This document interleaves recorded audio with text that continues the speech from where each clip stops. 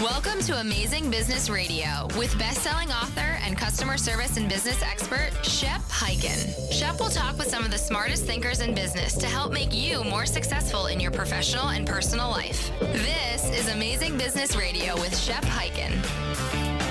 Hello, everybody. It's Shep Hyken here. We're back with another episode of Amazing Business Radio. We have a great guest today. It is Dr. Seth Dobrin, IBM's first global chief AI officer.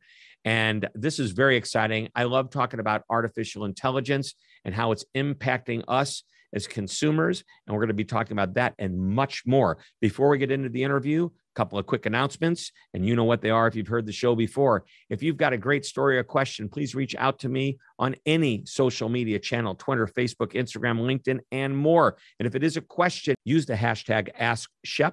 I'll answer the question you send in either in that medium, in this show, in my newsletter, and maybe even my TV show, which is Be Amazing or Go Home. That can be found on Apple TV, Roku, Amazon Prime, and you can actually go to beamazing.tv. That's beamazing.tv, and you can catch episodes there. All right, let's jump into the interview. Well, Seth, welcome to the show. Yeah, thanks for having me. I really appreciate the opportunity to speak with you. Well, I'm excited because as I saw that we were going to be talking about AI, which artificial intelligence and business, and a lot of people have this vision of a movie that Will Smith was in where AI was taking over the world. But I think we're a long way from that happening. But I think this is just a fascinating topic. Real quick, before I ask you my first question, I know you're with IBM. I have had the wonderful opportunity to attend a number of IBM World of Watson conferences, and they were huge in Las Vegas. And by the way, so much fun, the education as well as the entertainment, everything from Elton John to, I think, who's the last one I saw? Maybe Sheryl Crow or somebody great. But you've had some wonderful people, Maroon 5. Anyway, that's not why you go to a conference. You go to a conference to learn. That's why we're doing this today. So let's start off. Human-centered AI. Let's talk about what that is, what it means, and let's kind of tee it up for what we're going to do as far as the customer service and experience is concerned. Yeah, so that's a really good question. You know, before I joined IBM, I led a Fortune 500 company through a digital transformation, leveraging data and AI essentially. And what I discovered at that kind of serendipitously and somewhat purposely was that you need to focus on outcomes and you need to focus on the humans that are involved, going to be impacted by the AI and using the AI, which may or may not be the same person. And over the course of the last 5 years at IBM, I've realized that many of our customers and many people in the world don't realize that when you build AI, it's they know it's to solve a problem, but they often don't think of the humans that are involved until the end. And starting out the conversation with, again, who's going to be using the AI? Why are they going to be using it? And what are they going to be using it in the first place? And recognizing that the end user of the AI, the business user, and the person impacted by that AI may or may not be the same person. And so, the ultimate goal of AI is not to have a cool project. It's to drive business value. And usually companies drive business value through customers. In today's world and even previously, when you think about implementing AI, there's some challenges, right? We often hear of the bad stories, right? Beyond Will Smith, we often hear of things gone awry where AI is not fair or it's not explainable. It's biased against certain groups. And so in order to understand what biases you need to control for and what type of explainability you need, you have to understand the human up front. And so for value reasons, for social justice reasons, for just doing the right thing and regulatory reasons, you need to consider the humans, and most companies don't approach their AI projects from that perspective. Wow. I'm fascinated by the whole bias thing, whether it be race, culture, gender, whatever, and how AI is hopefully going to equalize everybody in that return based on what AI knows about this customer, not what group or part of a world the customer is. I don't know if I'm saying that the right way, but I think that gets rid of the bias. I'd like to jump into how AI, because this whole thing is about customer service and customer experience. That's what the show's about. How does it, what's the increased role of AI in customer care? Yeah, I just want to jump back and make a comment on what you said about trust, because that's and fairness. That's really important. Oh, trust is huge. I didn't say something about trust, but let's go with trust because you have to trust the company you're doing business with. Yeah, but the fairness component, right? So I mean, there's two types of fairness or bias when we think about controlling bias. One is local, which you described, which is at the individual level, and there's global, which is at the group level, and they impact each other. And so it's important to understand those two types because we need to consider both.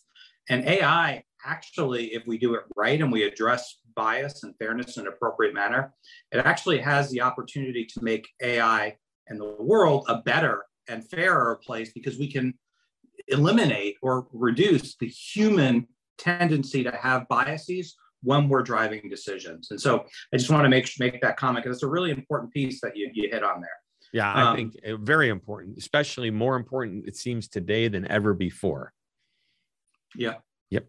All right. So back to the original question, the increasing role of AI in customer care. Tell us a little bit about what's going on there. Yeah. So, even before the pandemic, we saw a huge rise in the level of AI being leveraged for customer care, for virtual agents or chatbots, if you will. During the pandemic, for multiple reasons, we saw a huge acceleration.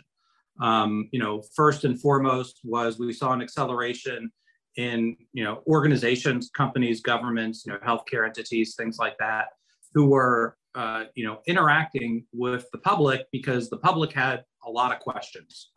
And some of the questions were, very easy to answer, like, what are the COVID incidents or, are my schools open?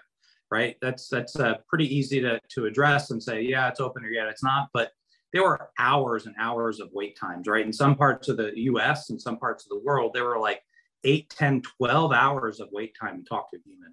So companies like CVS Health, we worked with them on building a virtual agent to handle their 10x increase in call volume. So they could essentially deflect conversations that didn't need to speak with a human, right? What are COVID incidents in my area? What are the restrictions? Are schools open? Can I get a vaccine? If I'm eligible for a vaccine, we get a little more complicated. Can I schedule my vaccine and where's the best place to go? And so, this type of technology leveraging AI was able to deflect like 90% of the conversation. So those 10% where you really, really needed to speak to a human to get an answer, you could.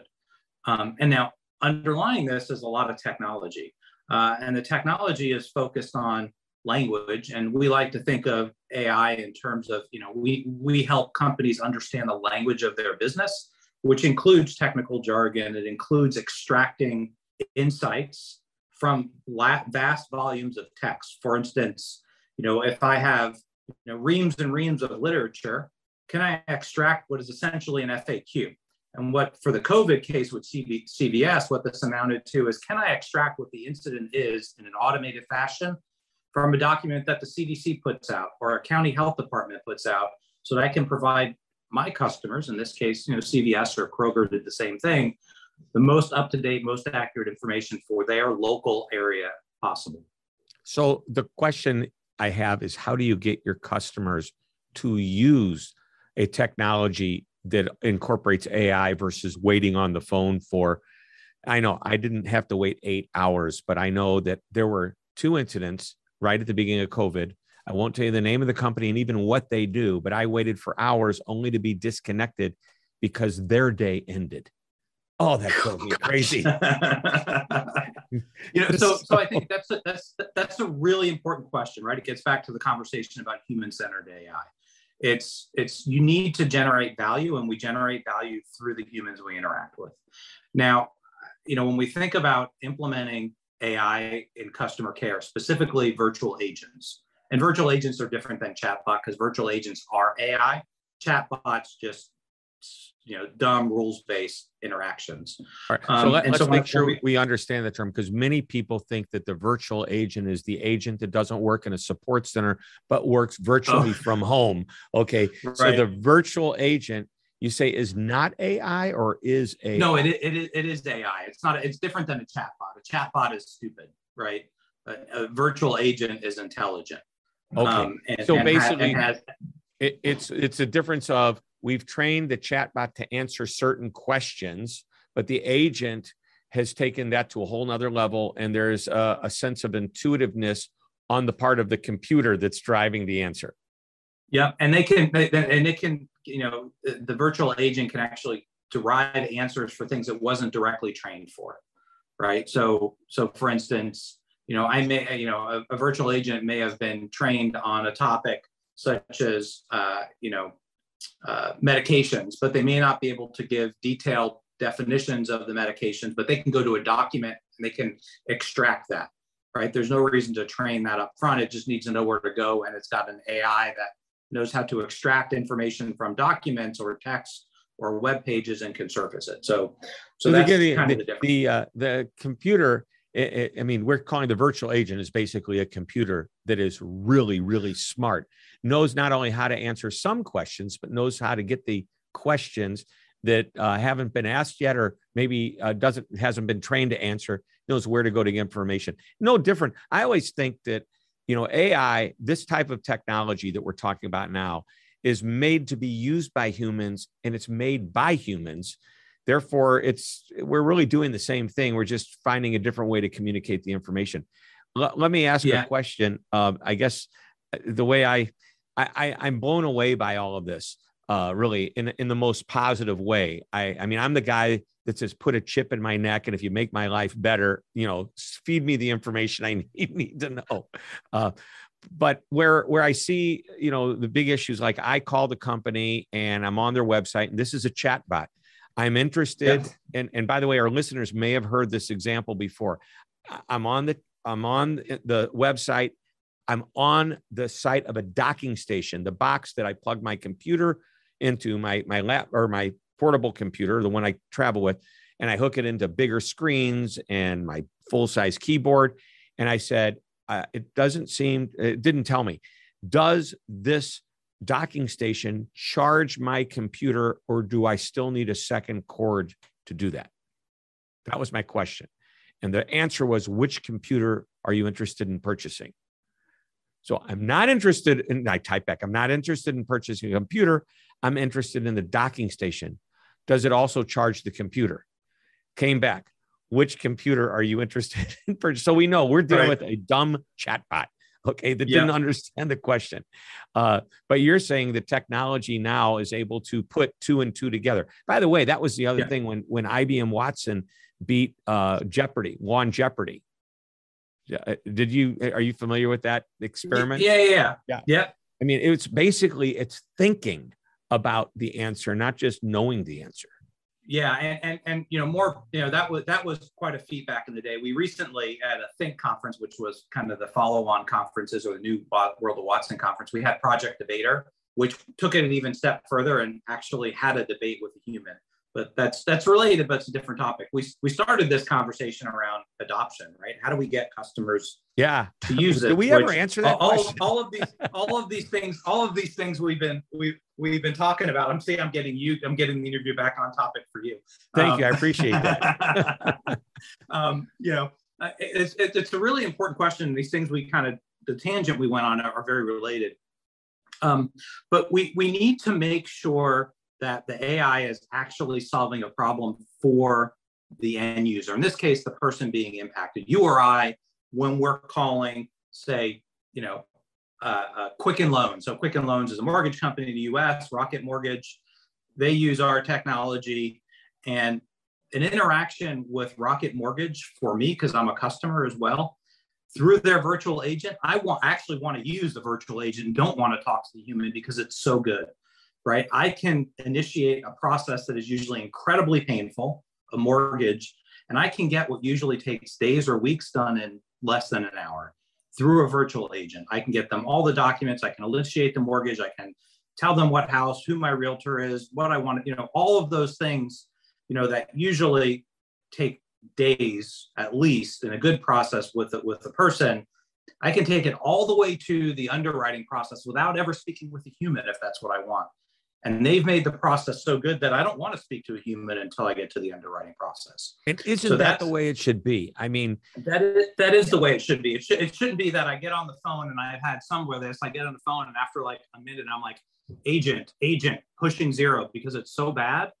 Because they're not solving my problem, right? They're solving a problem that they think I have that isn't really a problem I have, and it's in a way that is completely useless to me and frustrating, like your example with the docking station. Right. So it's voice interaction that we're talking about too. You're not typing, you're actually interacting with voice. You can do it either way. So you can do, and that's another point, right? Today's world is omni-channel. I want to be able to do voice. I want to be able to do type, textual interaction. I want to be able to talk to a human, and it should be consistent, right? A great consistent experience is, let's say you are on the docking station company's website and you happen to be logged into your account. When you hit that virtual agent, the virtual agent, or the chatbot in this case, should have said, hey, I see you're on this, do you have a question about this docking station? I see you bought one. Yep. Right. It should have been prompting you. Yep. It should have been prompting you, right? And then if it couldn't answer the question, it should say, let me connect you with an agent. And that agent shouldn't start with, have you restarted the docking station? They should say, they should have the conversation from the textual or transcription of the voice interaction that you had with a virtual agent. And it should be able to start over and start at a place that's meaningful for you instead of starting over, because that's incredibly frustrating for me too. I just spent all this time with this virtual agent on the website, and I get to a real human because you couldn't solve my problem, say with my computer, and the first thing they do is, can you restart the computer? No, I've done that already 3 times. I don't want to. That makes sense. Hey, let's take a short break. When we come back, I want to share with you the scenario that was talked about from the main stage at the last IBM Think conference I went to, which was about a year prior to COVID starting. We'll be right back. This is Amazing Business Radio. We're talking with Dr. Seth Dobrin, IBM's first global chief AI officer. We'll be right back. Don't go away. Hi, Shep Hyken, your customer service and experience expert, and I'm excited to tell you about my new book, I'll Be Back, How to Get Customers to Come Back Again and Again. Now, this book is packed with idea after idea on how to, just as the title implies, get your customers to come back. In the book, you'll learn that repeat customers aren't always loyal customers. Now, both are great, but there's a big difference. You'll also learn about 10 reasons a customer may stop doing business with you and 3 reasons you would stop doing business with them. And one of my favorite lessons is a 6-step process for creating an I'll Be Back strategy. Of course, there's much, much more. You'll start getting more of your customers to say, I'll be back almost immediately. Just go to www.illbebackbook.com. Again, that's www.illbebackbook.com. You're listening to Amazing Business Radio with best-selling author and customer service and business expert, Shep Hyken. We're back on Amazing Business Radio talking with Dr. Seth Dobrin, IBM's first global chief AI officer. I'm going to share with you 2 scenarios. I think they're really, really cool. It's like, to me, we're in the future, but the future is happening right now. So this happened at an IBM Think conference. One of the customers came on stage at one of the general sessions, which I think there were maybe 20,000 people attending that general session. It was wonderful. And this is the story he shared. He apparently had something to do with a major retail department store chain. And he said, we're experimenting with facial recognition cameras. When the customer walks into the doors, the camera recognizes the customer. And as soon as the customer starts to interact with a salesperson, regardless of what department they're in, the AI kicks in and starts telling in an earpiece the salesperson who the customer is, what they bought before, and what they might be interested in buying based on not only the information about this customer, but matching that customer up with perhaps thousands of other customers that are just like this customer. By the way, same thing in the customer support world. Calling customer support, the customer, as soon as they're discovered who they are, and that could be through voice authentication or just a couple of quick questions to know who the customer is, the AI kicks in and tells the agent who the customer is. And whatever the question that customer has, it helps the agent find the answer. But on top of that, matches that customer up with, again, thousands of other customers that have had the same questions about the same product, thereby giving the agent the ability to answer questions the customer doesn't even know they are going to ask. That's crazy. Yeah. Yeah, no, that is crazy. And those two are really good examples for a reason that maybe you didn't anticipate. So the second one is an interaction that leverages AI that a human has essentially opted into. So they're agreeing to let the company use biometric information, in this case, their voice print, to authenticate them. At some point, they've agreed to it. The retail example is actually something that IBM would not do today.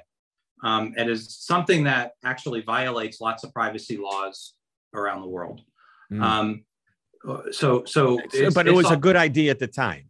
Yeah, no, I mean, it's a great, thought, experiment, and it's if I'm not going to tell a company not to do it, but or I would, we wouldn't do it, but I think it generates issues because I'm walking into a retail store and I am not given the opportunity to not have this, not yet let them use my information.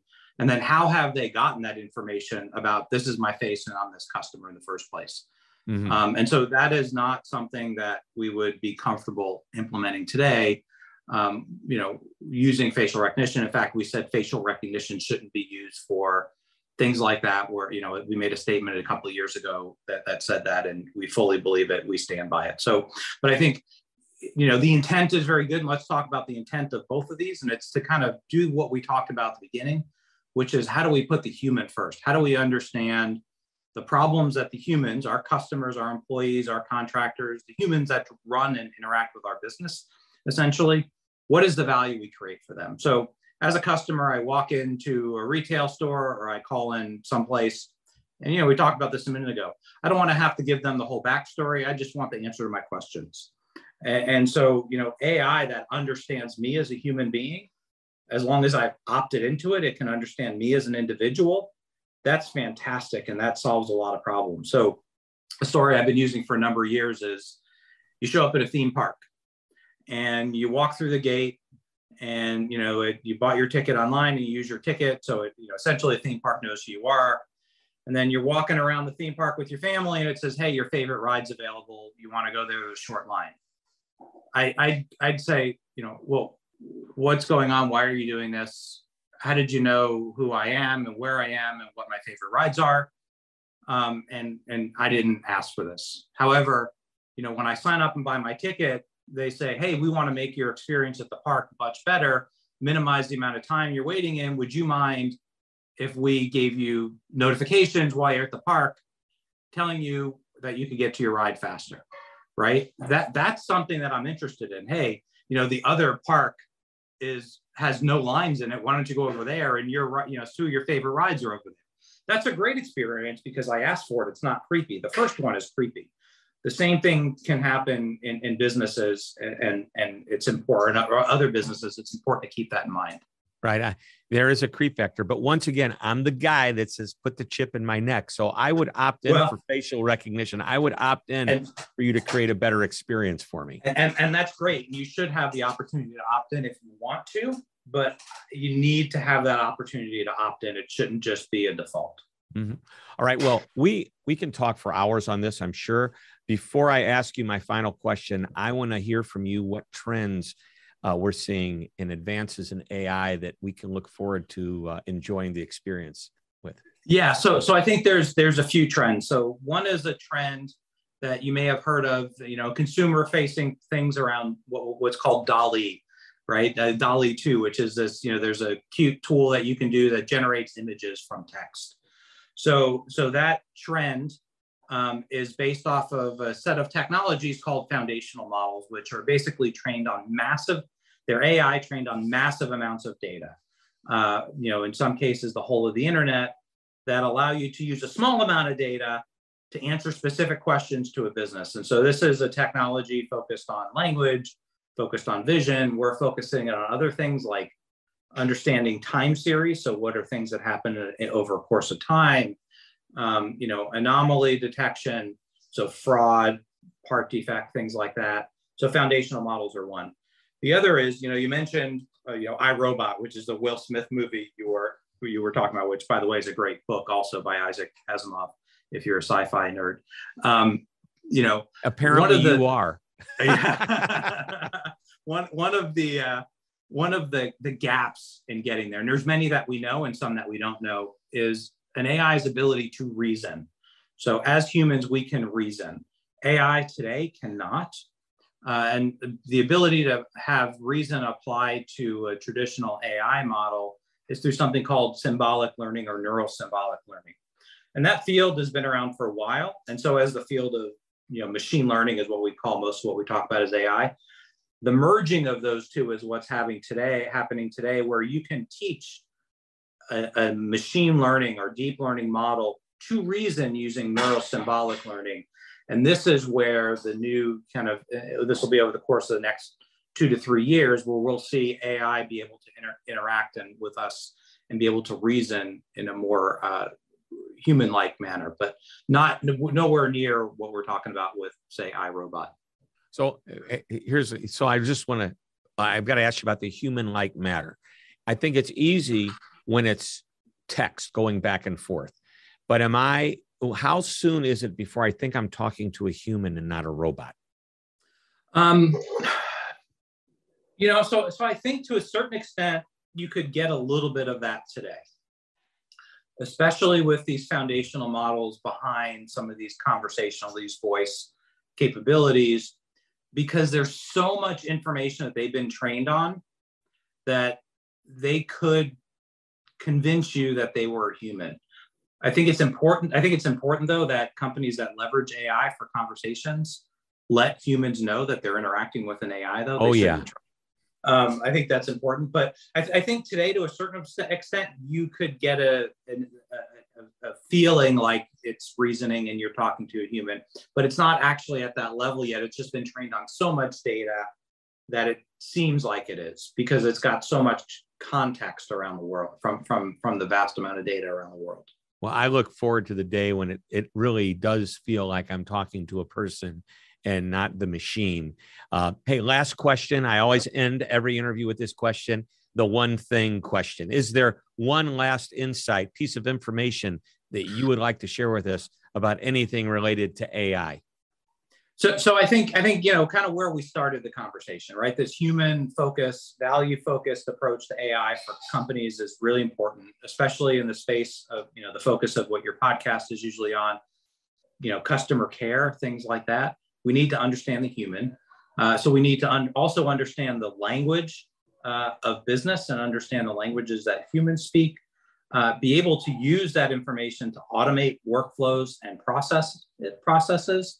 And do this in a trustworthy manner. So ensure that AI is fair, ensure that it's free of specific biases, it's transparent, it's explainable, and it preserves the privacy of the individuals. And this is what we mean when we talk about AI for business. It understands the language of your business, it automates workflows and processes, and it's trustworthy and compliant with regulation. So I think it's important that your listeners understand that when they're interacting with AI and implementing AI in their organizations, that these are part of it. Great. Excellent insights. We've been talking with Dr. Seth Dobrin. I'm going to try. I have a friend of mine whose last name is Dobrin. So I'm looking at your name thinking either I'm dyslexic, nothing wrong with that, but is this the correct spelling? Anyway, Seth Dobrin, IBM's Global Chief AI Officer with insights into actually the future, which is happening right now as we speak. Thanks for being on the show. Yeah, thanks for having me. I really appreciate the opportunity. All right, everybody, that wraps it up. Another episode of Amazing Business Radio. We will be back next week with another great interview. I hope you come back.